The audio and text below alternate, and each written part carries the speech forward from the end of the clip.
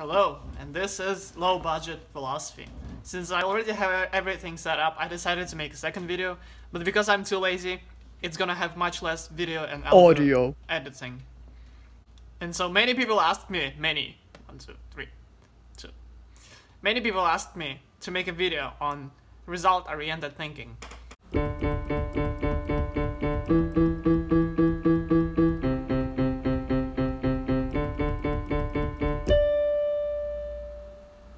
Hopefully I spelled it right. So, being result-oriented in this context is really bad. Let me show you what I mean. Let's say you just graduated from high school, and now you need to make a life choice. You can go to college, or you can go straight to work. And let's say you estimated your technical, your intellectual, your social abilities, and you figure out that based on those abilities, with 90% chance, going to college will benefit you more than going to work. And going to work will only benefit you 10% of the times. So there's like some luck involved, of course. And so what do? Let's say you decide to go to college because the probability that you will succeed is much higher than the probability that you will succeed at work. And so you go to college, and what turns out? You fail. Let's say you go to college and you fail. You're not successful. And then, so you stand here, right? And you think, oh my god, OMG, so unlucky, I should have went to work, right? And so the next thing you say, which is really important, you say that my decision to go to college was, I'm already using black markers, so red markers, so I'm gonna use green marker. Was wrong. You are being result-oriented here. This conclusion is result-oriented criticism. You already know the result of the decision. And based on this result, you make a conclusion that the decision you made was wrong. You should not do that. This is incorrect. When you just look at this scenario alone, you just look at this, and if you estimated that based on your intellectual, social, and other abilities, going to college will benefit you, then this decision was right. It's not about the decision that you made wrong. It's just that you got unlucky. Let me give you another example. Let's say you're trying to pick classes at college. So you go on the web, right? And there are all of those professors. And you're trying to choose one. And let's say this one's like 3.0 professor, this one is 4.0 professor, and then there's a 5.0 professor. So what do? You say, aha, I'm gonna learn much more with this one than with this one or with this one. So you choose this one, right? Why? Because it's better. Because it's better to choose 5.0 professor. But let's say that later, as time progresses, in the middle of the semester, your professor gets sick. And so what do? You say, oh my god. And what happens next? Comes the substitute professor. With 2.0 rating.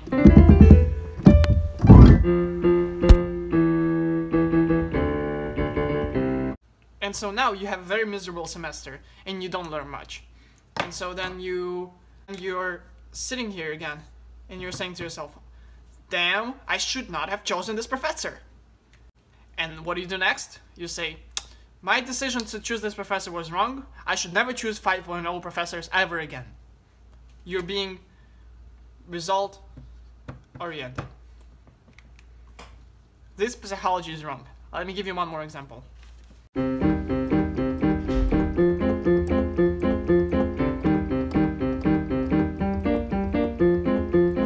say you're voting for a president, and there is one candidate that you really like.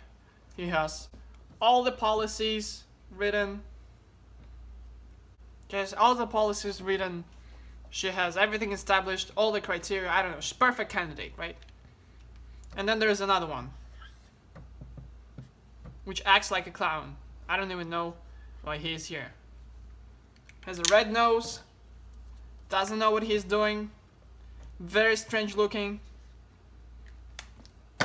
Kids are scared of him. And so what do? You vote for the first candidate.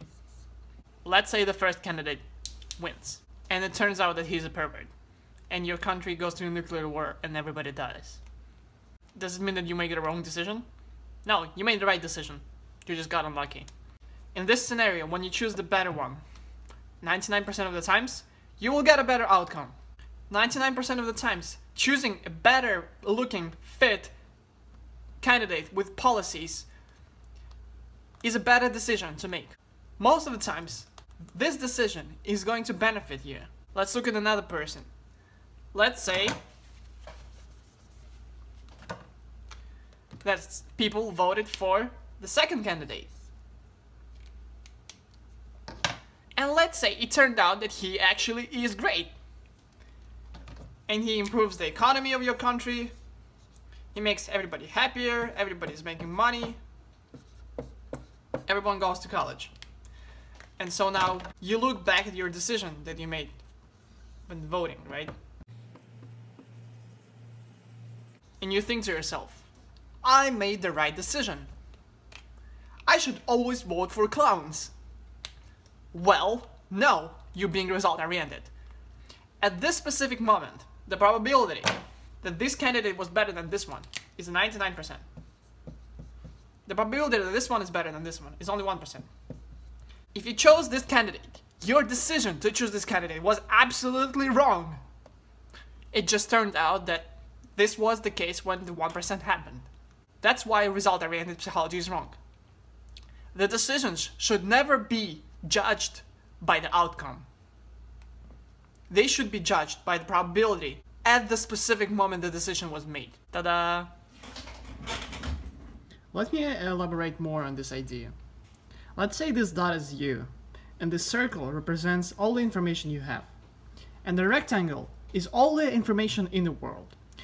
Obviously, you don't know all the information. So what you do, based on the information you have, you try to predict what is going to happen. You're trying to predict the shape of the future world, right? And since you don't know what the real world is, based on this information that you know, it could be anything. Maybe it is this world. Or maybe it is something that looks like this. You don't know. All you know is that your world must include the information you know. However, even given the fact that you don't know all the information, what you can do is you can predict what the information is going to be. And this is why physicists are able to create the laws of physics. We don't know for sure that gravity exists. Maybe one day we will find an object that never falls. But based on the information we have, we can conclude with a high probability that the gravity is in fact there. Let's say that you thought that going to college and being successful was in the real world. So if it was, then it would be inside. If it wasn't, then it would be outside. In any case, you make a prediction. When you said that based on your skills, on your knowledge, and on your social skills, and on your technical skills, you predicted that there are many worlds, right? But in 90% of them, this X was inside of it. This mark, the college and being successful, was inside of it.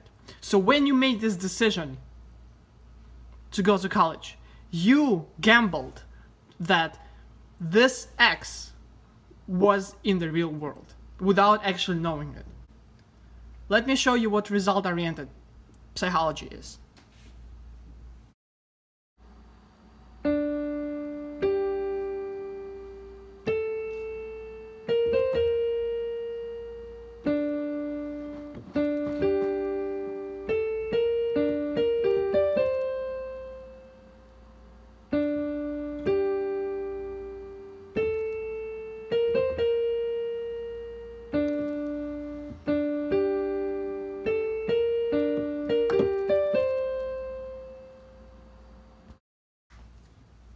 So you were in this scenario, you were this circle, and now you're this weird shaped trapezoid.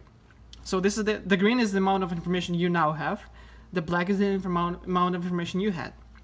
Black predicted that with 90% confidence, going to college will lead you to success. Now you grew up, you learned more information, you went to college, and you failed. And so now you have more information. Now you're a green trapezoid.